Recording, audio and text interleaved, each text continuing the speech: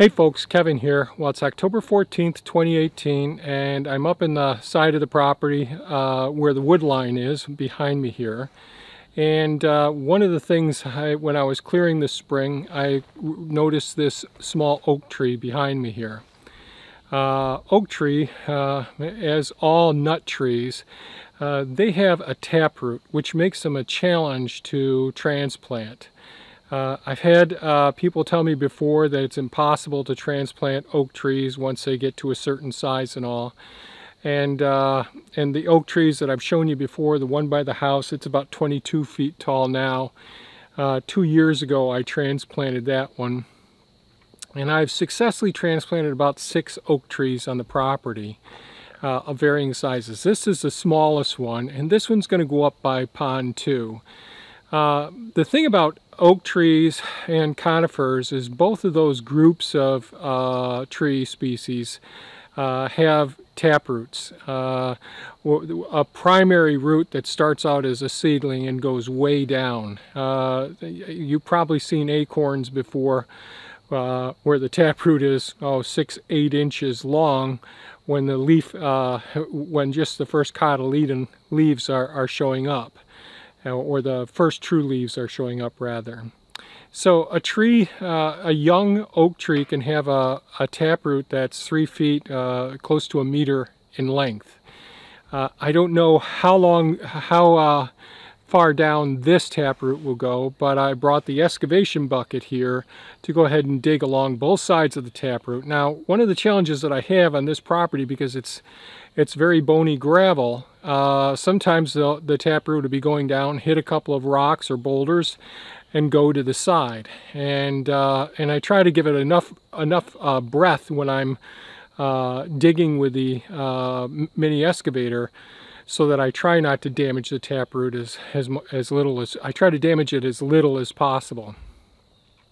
However, I have had them be successful when they're at 90-degree angles. Instead of just being straight down like this, they're actually bent to the side and have a split in them. That taproot really is responsible for maintaining their ability to withstand those high winds. So it's really important that I do my best to deal with that. I will prune this tree some as well once I get it over there. And this is going over by pond 2 near where the flowering crabapple tree was transplanted recently. And I'll post a link to that video in the upper right hand corner. So I've got Bumblebee, the mini excavator here with the excavation bucket on now. What I've done already is I've gone over by pond 2, and again the area where I'll be planting this tree was a very low spot where the old rock pile was, so it's got a big dip in the area. So I took some fill from an area by the bioremediation canal. There's more soil building up over time, so I dug some more of that up. And I brought it up there, brought a few scoops of the material up there, and then used the grading bucket to smooth it out, flatten it out some. Switched over to the excavation bucket and excavated a hole down almost 3 feet deep, where I'm getting down to some deep, nice soil down in there, and right in that area there's a big hugelkultur pit down in there.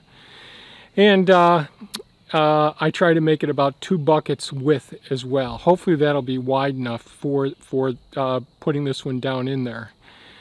Unfortunately, well, we'll have to see. The last couple of plants that I've transplanted, it's been really loose gravel, and the gravel has fallen right off the root balls when I've go to transplant them. So the area is ready where we're going to transplant it. Let's go ahead and start off, see if I can successfully get this tree up and out of there. I'll probably have to strap it off to the stick or the boom here once I get down to that spot, and try not to damage that taproot. So here we go.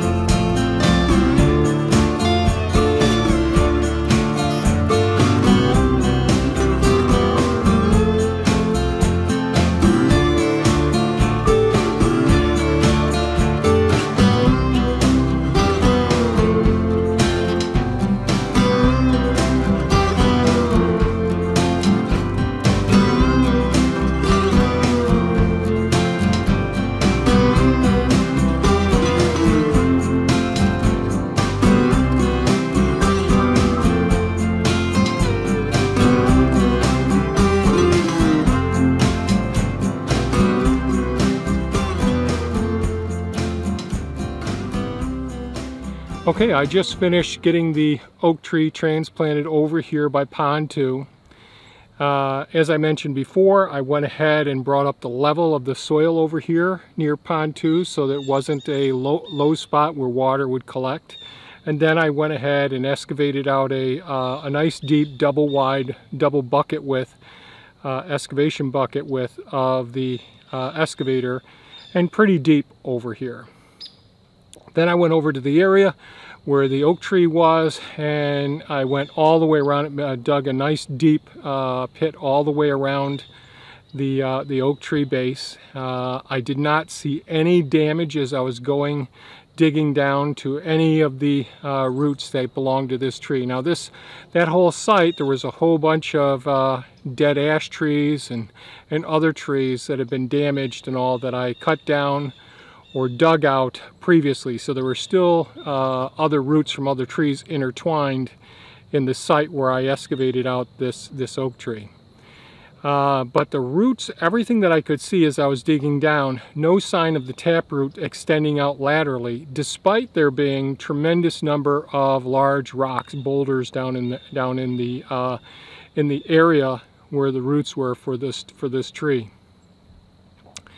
I got those all out, and I got down there and closely examined the whole perimeter of the excavation site. No sign of a taproot being lateralized, going off to the side and being cut off at all.